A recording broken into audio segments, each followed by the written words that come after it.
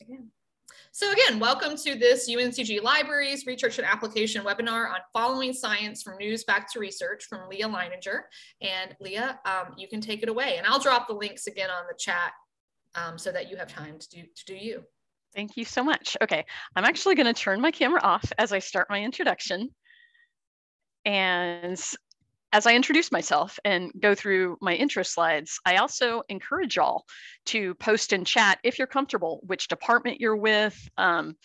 Maybe if you're an instructor who is looking to get into this area of adding elements of following science news to research articles to your instruction.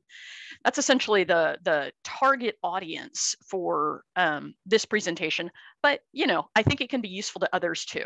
So my name's Leah. I am the liaison librarian for the School of Nursing and also Nutrition, Communication Sciences and Disorders, and Genetic Counseling. I am the interim liaison also for chemistry and physics and astronomy. And please feel free to use or adapt these slides. They might look a little natural sciencey because this is based on work that I did with Megan Carlton.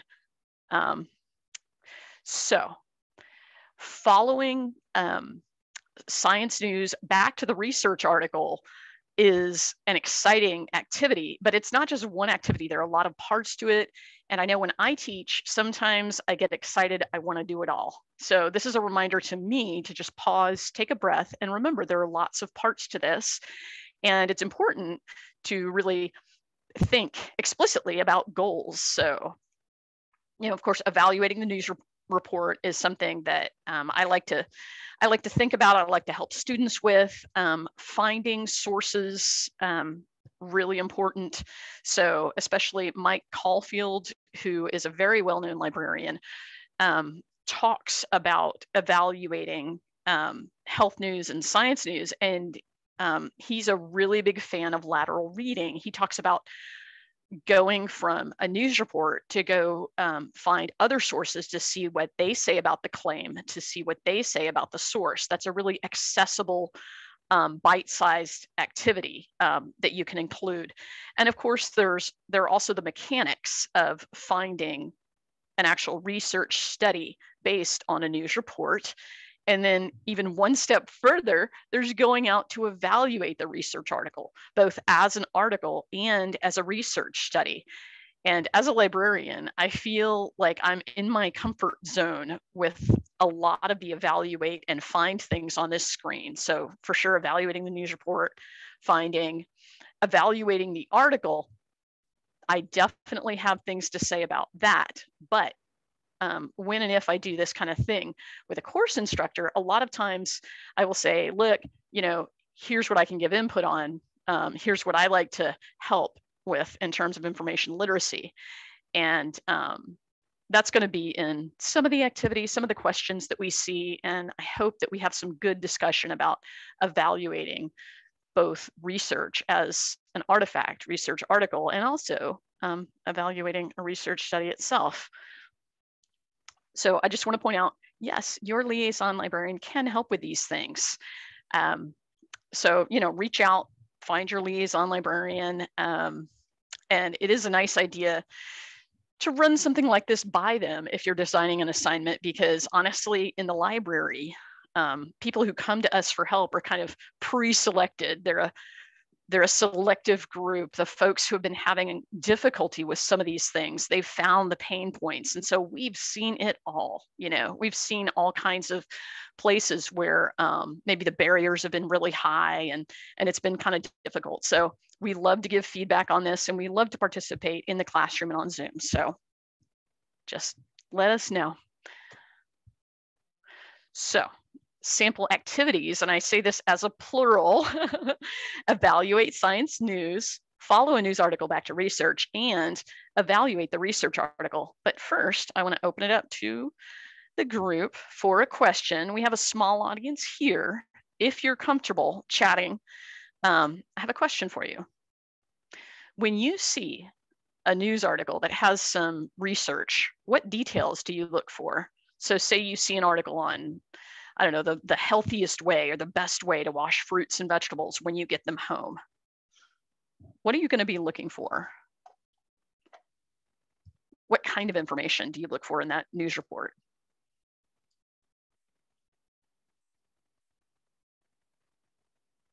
Nice. Okay.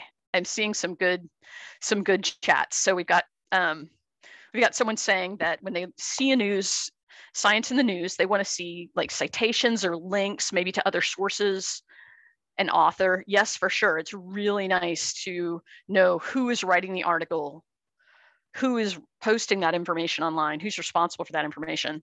Or maybe that could mean who's the author of the research study. I want to know both for sure.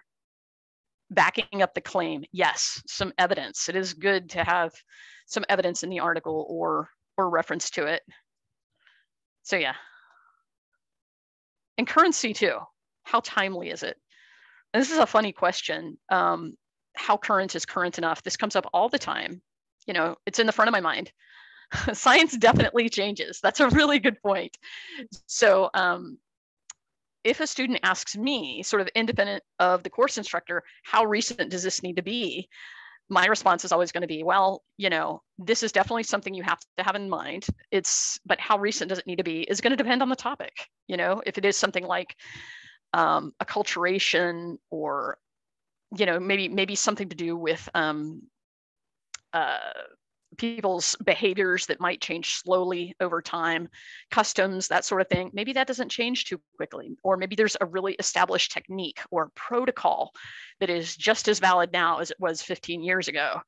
That's a little tricky for a novice to determine, but in the absence of a hard, firm answer, a lot of people say, oh, just find something within the past 5 years. So I'll tell you, this can be a sticky question for librarians and for the students who come in. And a lot of times we will say, ask your instructor, or past 5 years is usually a standard for this discipline or that discipline.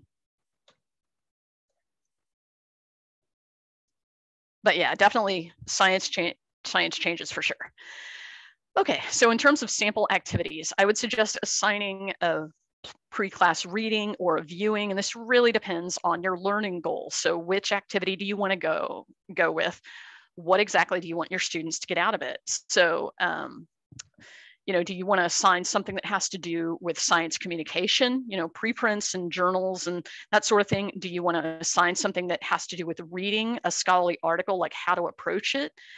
If you are doing this activity connected to a lab activity, so for instance, maybe the students have already studied the science of the phenomenon, you know, maybe blood oxygenation, and maybe they've done some kind of an activity in lab to kind of reinforce reading that they've already learned about, then, you know, maybe you want to go that one step further and have them read a research article, and maybe you want to, so maybe one of your assigned readings before they do that would be something about a technique or a protocol that you're using in lab. Of course, I'm a big fan of the materials on reproducibility and replicability. I think that's hugely important, but also there are so many different things that you could assign. I know you have to kind of narrow it down. So I would say something to do with evaluating or finding, depending on what activity, and something that will help reinforce the content knowledge. And of course, you want to share links to the materials that you're going to be working from in your class or in your session. So this is the news article. It's kind of fun looking. You know, things have been a little grim recently. So we now have a picture of a cow with stripes on it. And I definitely suggest finding and evaluating are both very good pieces to activities like this, but don't ask the students to find this, and this, and then evaluate that, and that. Just keep in mind, if you want to get students started, that can be helpful. And then you emphasize what you want them to go through, the activities.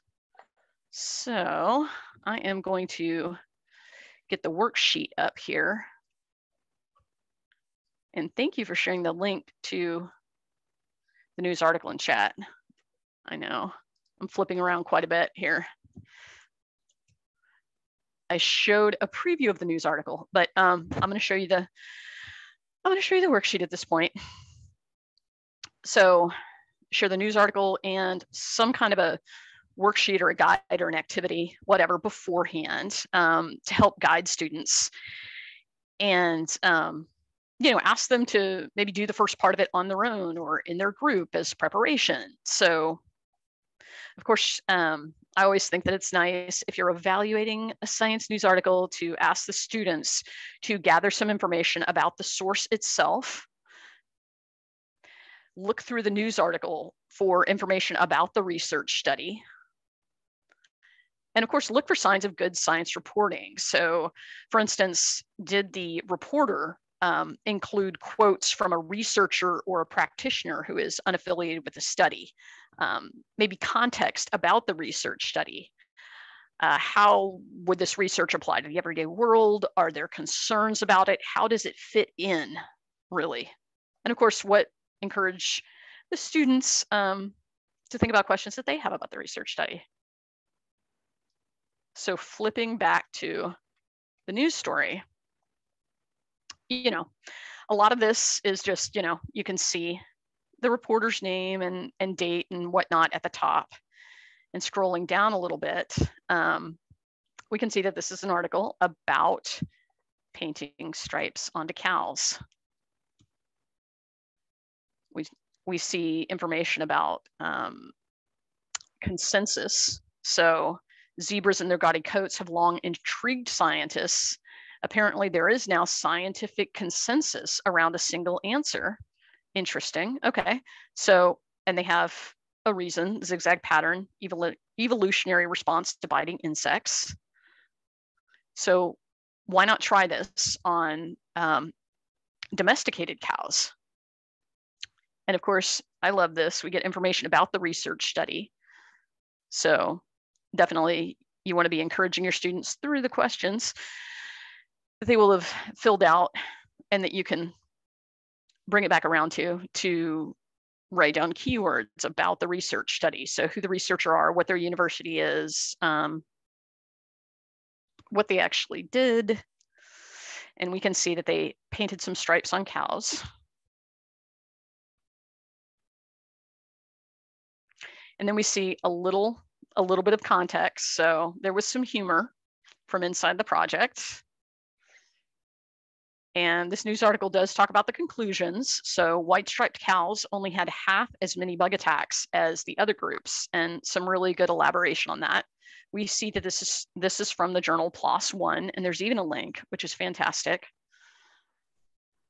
And for me, I like seeing good science reporting like this, where they are describing what the implications would be like in the real world.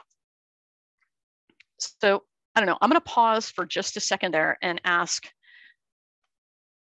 what do y'all think about this? Are there other questions that you would want your students to ask? Feel free to type it in chat, or if you want to go on record verbally, raise your hand and Sam will call on you. Do you have any questions about this research study? I do like picking something that'll make people laugh, so I'm glad Megan picked this one.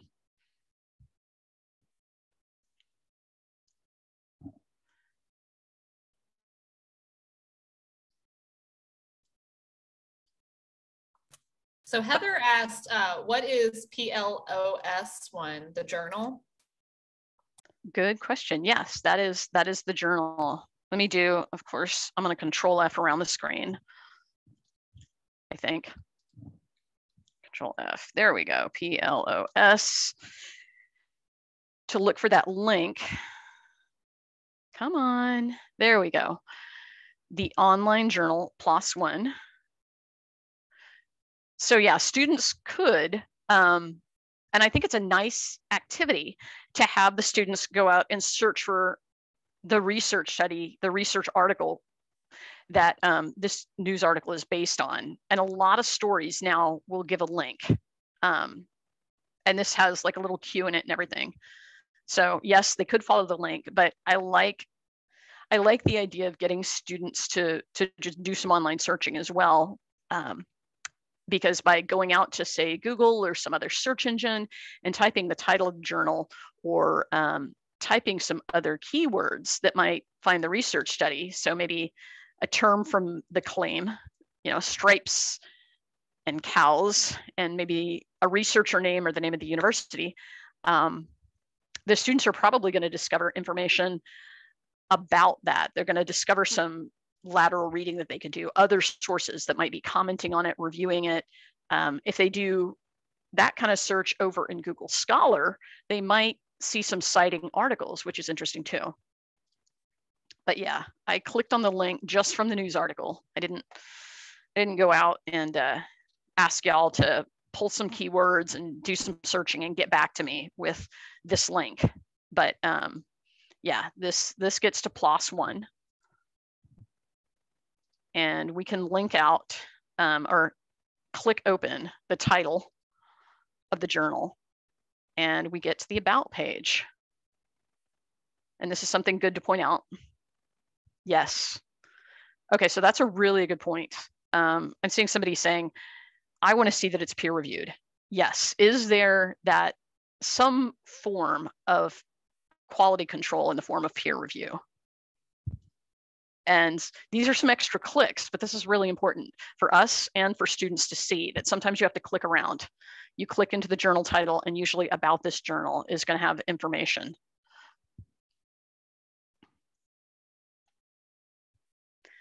And you could actually, depending on how far you want to go with this, you certainly could have the students click into peer review and read about what exact type of process that they have. I'm a big fan of the open peer review. I know that there's so many different types, but I love it when I see a journal, and this is me as a reader, not as an author, but I love it when I open a journal article and I see some of the comments that have been incorporated into the article. I always think that's really interesting and useful. Okay, so I saw another comment in the chat. Oh yeah, I think students get stuck on the ABCD thing. Good example of checking other sources. So yeah, a lot of times when we talk about look at a news source and evaluate it, we have a certain checklist maybe that we take students through, but that's not the end all be all. So I do like the idea of gathering a little information from the news article and then seeing what other sources have to say about it. And specifically, since this session was advertised as evaluating the research article, I am going to go through and we'll talk about the research article as well. So I'm going to come back over to this worksheet just to kind of get things, bring me back around, keep me on track with some of these things. You'll notice that I have sort of questions and sections in this worksheet that apply to all the activities that I mentioned. So evaluating the news article is kind of the first thing that we talked about. And of course, the open web, we didn't really do a ton on this, but you certainly could incorporate this a little bit more explicitly if you wanted to. And I know as a librarian, I would love to take part in this aspect of it.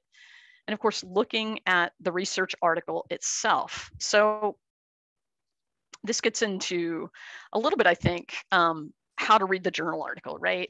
We're at that point where we've skimmed so many research articles in our professional lives that a lot of us just have this approach. You look at the journal article, and I think it's good to give the students a little bit of orientation to this. So whether it's a preview, like a pre-assigned reading or viewing, or whether you just talk them through it and orient them when you're all together, you probably want to mention a little bit, hey, once you get to a research article, it's nice to sort of just take an overall view first. So which journal is it?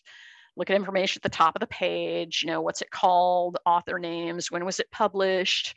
Have there been any corrections or retractions? And that's a little tricky because it usually shows up in different places, but or it doesn't always look the same, but a lot of times it's at the top. So correction, you can also see check for updates. There's a little badge here. And what are the sections in this? For me, a lot of times will advise start with the abstract because it's got just a nice overview of the point of the research, a little overview of the methods and the conclusion. And of course you can, and I usually tell students to look at the conclusion next, look at the abstract and the conclusion. But obviously we don't tell them to skip any of this, but look at the references too. But it's nice to be able to start with the abstract and conclusions, I think, and then skim through some of the other sections. So I would suggest with an activity like this, having students gather some basic information. So for instance, things I've already mentioned, but also, just some basics of what is the organism or the phenomenon that is being studied. So start with the abstract. Whoa, 6 Japanese black cows. So I'm jumping ahead a little bit, but that's a really small sample size. I mean, it's not definitive, but sounds a little iffy. So one thing to point out when you bring people back for discussion is instructor, you might talk about methods a little bit. You might get into a little bit more detail about, is this appropriate? Does the sample size seem reasonable? Blah, blah, blah, blah. But of course, first you have students sort of go through and get an idea of what's being studied. What are the conclusions? These results suggest that painting black and white stripes can prevent biting fly attacks. And of course, there'll be more on that in the conclusion. The introduction is really useful too. Oh, and all this stuff. It's nice to look at things like funding, competing interests, and so on and so forth. But you can have the students look a little bit at the introduction and you can pull some information out of there. By the way, the spoiler is, and I'm not here to be super jokey about the news article or about a research article, but personally, in my opinion, if I do a close read of this, I don't think that there's scientific consensus the way the reporter announced in that news story. But that is something that I would probably pick up and mention. But again, I know I'm circling. I'm going to come back to the worksheet just to point out, here are some questions that you might have the students gather. And then during the discussion, you might want to add your own content knowledge on things like appropriateness of methods, sample size. I think that instructors can really make a big contribution in terms of the discussion part of the article too. So for instance, did the authors report any uncertainties that were involved in their study? There is always uncertainty in science. It is the job of the researcher to describe it and quantify it. Did these authors do a good job of that? And again, somewhere in the article, maybe it's in the intro, maybe it's in the discussion or conclusion, did these researchers put their study into context with other research on this topic? That's always huge. And of course, are there enough, well, I'm always a big fan of seeing whether this research has been replicated. And I know there are problems with that. There's so much emphasis on original research that it can be really hard to do a replication study and to get a replication study published. But I think it's useful for somebody who is an educator or an expert in the field to mention, hey, replication is important. Are there enough details here in the methods so that somebody else could reproduce this? And if you want to really, kind of drive that home, of course, you could do some article searching on this topic. You could, like I mentioned earlier, have your students go to Google Scholar, search for this article and see who's been citing it and what are their works like. So I know that's kind of a lot. Those are just some ideas of things that you could do. And this worksheet reflects some of that. So we're really close to the end. So I'm just going to ask really quick, do y'all have any questions about this? Or are there things, if you've done this kind of activity, or if you've thought about this kind of activity with your students, are there other things that you would ask or that you would do with your students?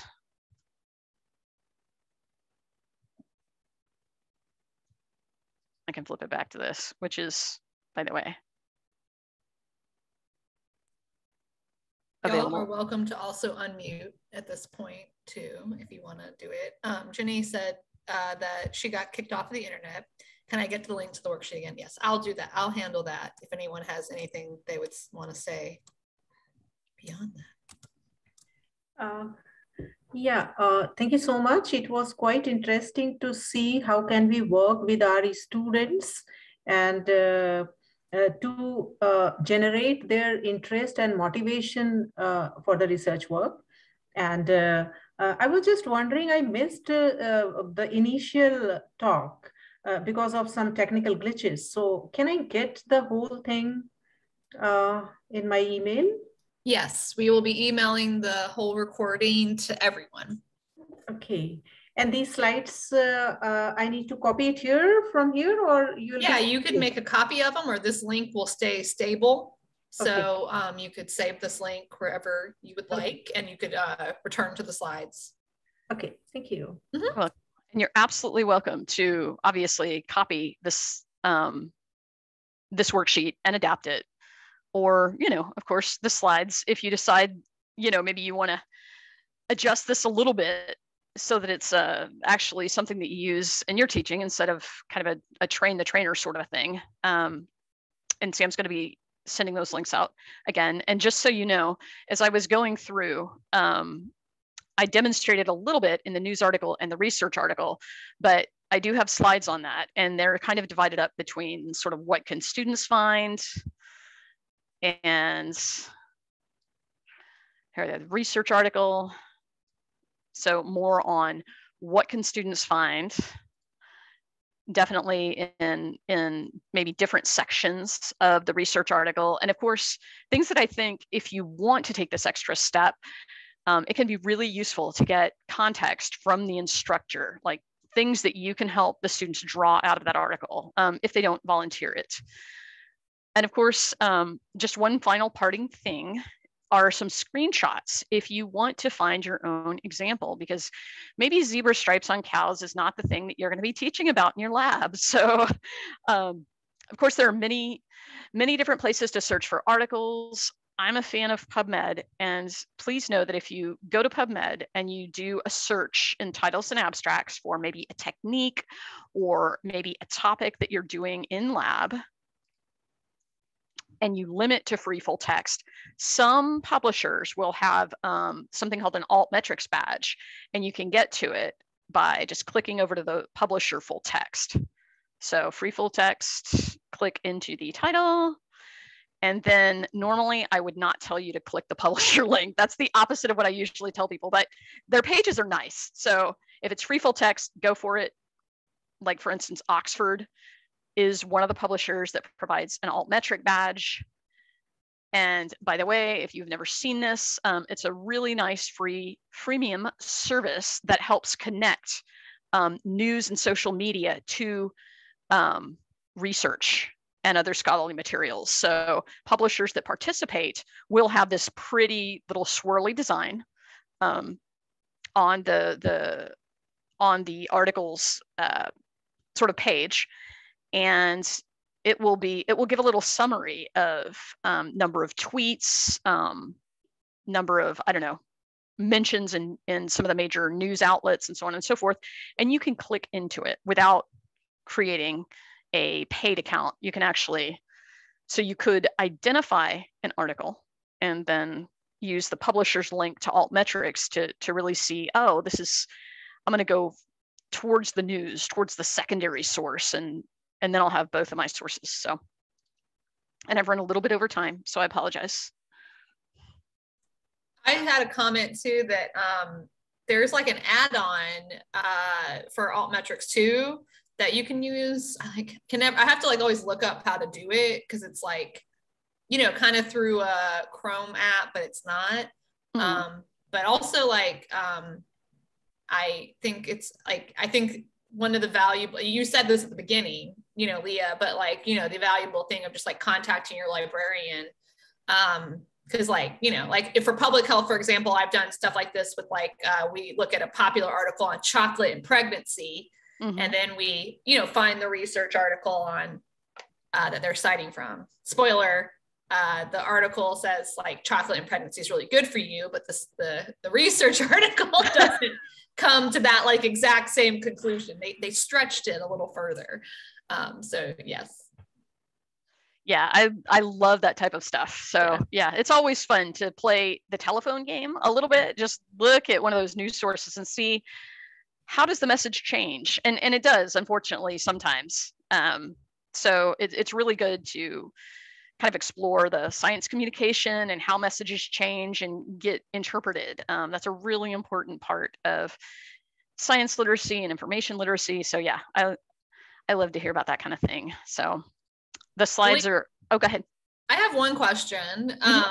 So like sometimes I find with this kind of activity that, if it's like a large lecture class, right, and I'm breaking them up into groups, or if it's like, more first year students, who are kind of getting introduced to the connection between like, popular back to the original source, they have a hard time finding the research article.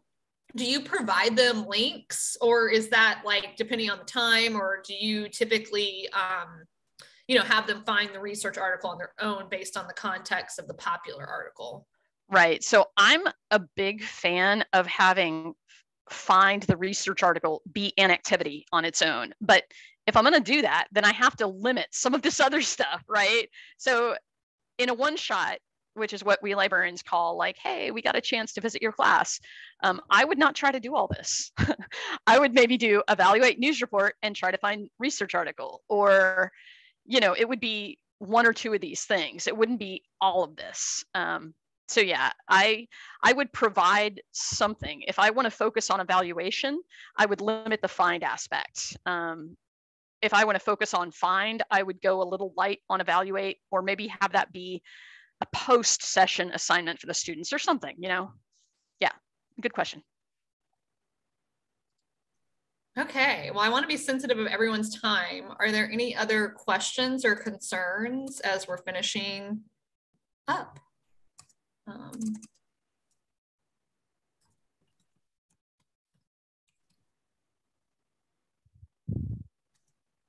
So this is the last one. I said this at the beginning, but I'll say it again because I know we have some new people. This is the last one on the research and application series. And so here is a link to that. At the very bottom, if you scroll down, you can see kind of a preview of what we have coming up in the spring. And we're still working on like finalizing that and getting the sign up forms done. We wanted to get through this semester, but some stuff we have coming up is closed versus open publishing. File name convert, like it's a file name topic, excuse me, from our data librarian, Lindsay Guyton. And then we have psychology of misinformation, excuse me, and then public opinion polling, the basics. So we have a lot of good stuff coming up. We also have a winter professional development series coming up. I'm going to drop a link to our homepage there. I went to the wrong page, sorry. Where it is the ones that are coming up in December and January. So our first one is actually next week, our open access versus open educational resources, like what are the differences? MAC, our new general education committee curriculum, and UNCG libraries, information literacy scaffolding, GIS the easy way, and teaching and learning with primary sources. So I'm going to drop that link in the chat as well. And then I was scurrying because we do have a quick assessment, but I of course like forgot to pull it up. So I was like scurrying to try to find it, but if not, I will send it in the email with the recording. So are there any final questions?